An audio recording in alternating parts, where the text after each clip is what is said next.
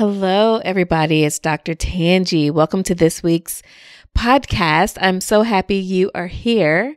Another place I'm very happy to be is in my new home, looking at this beautiful view of the lake. And I pretty much have seen myself in this home since before I moved to where I live now. So it probably wasn't the exact same home, but occasionally I would see homes in this neighborhood become available, and then I would see that they would sell really quickly. So earlier this year, when one became available, I just got the nudge to go look at it. I wasn't for sure that I was even going to put an offer in. Blah, blah, blah. And here we sit a couple of months later. But anyway, this is moving week and things are really, really hectic. So I was just also thinking about how it's been 6 months since I started this podcast, and I'm just very grateful to have been podcasting for the past 6 months. I'm very grateful for everyone who tunes in every week and for everybody who emails me and tells me how helpful it has been to them. And so the first thing I want to do is just express my gratitude for you being here. And the second thing I'm going to do this week is to do like a favorite, like Dr. Tangie's favorite episode. And I was going through and I'm going to do a replay of it this week just because, as I said, like things over here have just been super crazy and I'm going to get back to podcasting, but it's not going to be this week. And so I still wanted to give you guys something. So I think after kind of going back over the list and re-listening to some of my episodes, my favorite episode so far, I think, is episode 12, What's Your Name? And so this week it's just going to be a replay of that and just to kind of put it back out into the universe and give you some encouragement this week. I didn't want to leave you hanging, and I will talk to you guys in some form or fashion, hopefully next week. I hope you have a beautiful week. You are listening to episode 12 of the Wealthy Happy Soul podcast, What's Your Name? Welcome to the Wealthy Happy Soul podcast, a show for high achievers who are ready to start enjoying the life they've worked so hard to create.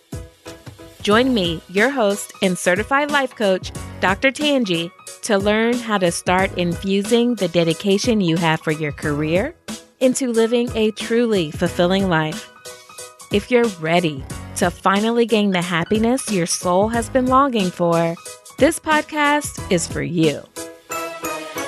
So today I would like to talk about identity and how to fight for the identity you are trying to create for yourself.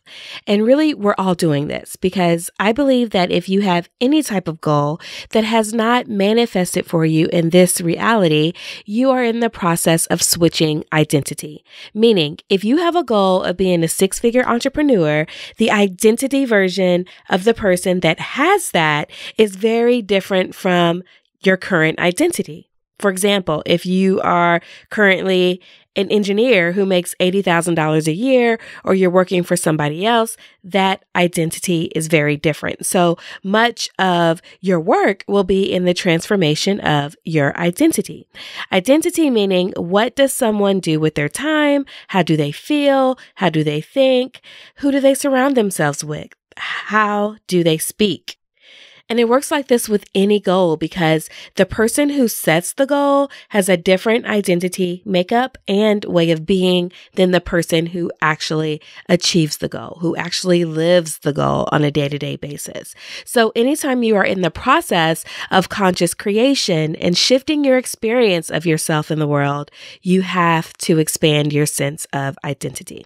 I recently just got back from visiting one of my very best friends in DC. And when we both left Chicago, we were both single women. However, she had a very strong intention of creating a family when we left. And within a year and a half, she became both a wife and a mother, which required her to expand her sense of identity to include her now wonderful husband and her precious daughter. She is a different identity now. that if she were to try to switch back to being single, her single identity couldn't even contain or sustain what she's created, and vice versa. So if you're listening to my podcast, I already know that you are on a quest to make an identity shift. And just as if you had taken on a new last name after marriage, you also need to learn to take on the new identity that you are in the process of creating and expressing. So, who is that future version of yourself? Write it down. What does she have that you do not? How does she think differently than you do? How does she feel on a daily basis that is different than you? How does she act different? Maybe she even dresses differently or decorates her space differently. Keep in mind, this is all still you. It's just a different version of you. I like to think about it this way. The third grade version of myself loved to play with Barbies. However, today's version of myself doesn't really play with Barbies very much. And it's not that there's anything wrong with Barbies. It's just that the identity that I'm expressing today just doesn't play with Barbies. And likewise, the identity that you are in the process of expressing does things differently than how you do them today. Your toys may become different. The things you talk about and speak about may become different. Who you go to brunch with on Sundays may become different. And thinking about who you're in the process of becoming will strengthen the connections between your mind, your body, and your behaviors. And also, this is a way for you to get a better handle of where you are in life as well as where you're headed. So writing these things down and actually practicing them, practicing feeling and thinking like this person on a daily basis is what begins to solidify her or him. I know I'm saying her a lot, but this applies to men too. But it actually begins to solidify her in this reality as opposed to only in your imagination. And every day you will become this person more and more. You will become this new identity more and more. And this will play a very important role in the decisions that you're actually making on a daily basis, as well as in things that I mentioned before, like the company you choose to keep. And I think I've repeated this several times because much of who you are today can actually be attributed to the people that you currently most closely affiliate with. Your friends today probably share interest in the same kind of things that you also find fascinating, whether that's fine dining or going to the spa or working out or being more knowledgeable in your spirituality or your personal growth. Maybe it's luxury travel or even entrepreneurship. So when thinking about the new identity you are creating for yourself, always question whether or not you have people around you who support where you are trying to go. Do they believe in the new you? Or at the very least, do they respect what you're trying to bring forth in your life? Because not everybody will. And when people challenge you, you have to be willing to fight for and defend your future self. I am from Louisville, Kentucky, and Muhammad Ali is a hometown hero, not just of mine, but probably of everybody who has ever hailed from Louisville, Kentucky. And just the other day, I came across a documentary on YouTube, and it was called What's My Name? And it featured Muhammad Ali. And one part of the documentary highlighted the time around him going through the process of changing his actual name and identity from his birth name of Cassius Clay to Muhammad Ali. And what I found fascinating was that he demanded that people acknowledge his new identity to the point where during a fight with this other boxer, and forgive me, I'm not sports savvy, so I can't remember this gentleman's name, but this boxer was refusing to acknowledge his new name and his new identity. And there was like this pre-fight interview, and Muhammad Ali was like, "You're going to say my name or I'm going to beat it out of you." And it was really intense. And it was interesting to watch that that's kind of what he did. He won the fight. And every time he threw a punch, he would yell at this gentleman, "What's my name? You're going to say my name." And I thought to myself, wow, that's one way to fight for your identity. Because here's what happens And this isn't only with strangers, but it's especially with people who are close to you that you personally know. Other people tend to get really anxious when you start to change. It's usually not because they don't want the best for you or that they are consciously wishing you ill will. What's really happening is that their experience of you is a pattern. So if you have a long-term friend or a family member and their experience of you for the last 10 years is that you guys meet for tacos and margaritas every Friday night after work, they are going to feel a bit fearful and anxious the moment you announce that you've given up alcohol and tacos forever, because their pattern of you is now interrupted and their security in the consistency of what your relationship has become is threatened. So they may react with, yeah, right, I know you, come on. Or something like, I'm not sure anybody can give up tacos and margaritas forever. Like, are you okay? I've never seen that done before. But remember, just because they've never seen it doesn't mean it isn't possible. And just because they react to you from their own fear and their insecurity around what your relationship will become, it doesn't mean you have to believe them and sacrifice what you really want for a life that you just end up settling for because of other people. So how is it that you stand up and fight for the new identity you are creating without literally having to punch people in the face like Muhammad Ali did?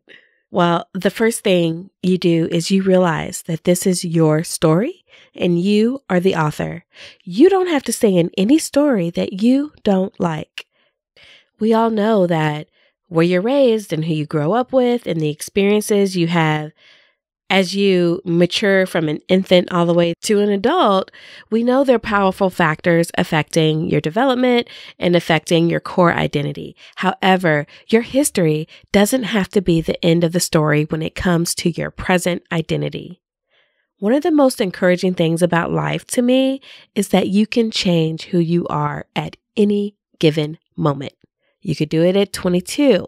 You could do it at 37. You could do it at 64. You could do it at 93. You are the author. You can change whatever you want to change at any given time. And the second thing I think is important for everyone to do is to curate your environment. Think of your life like an art gallery or a showroom, or you know how when people go to sell a house, they stage a home and they fill it with pretty furniture and art and they place things strategically. And you can do the same thing with your life, with the people you hang around with the clothes you wear, with the places you choose to spend your time, with what you spend your money on. You can curate your own environment to match the identity that you are trying to create.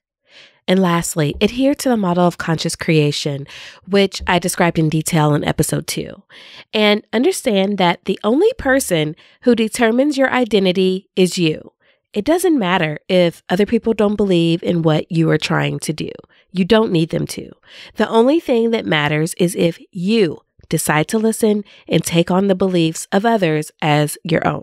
If you choose to be ruled by external validation versus your own God-given creative power, your own sovereignty, realize that what you believe to be true about yourself is a very powerful force in determining your personal identity.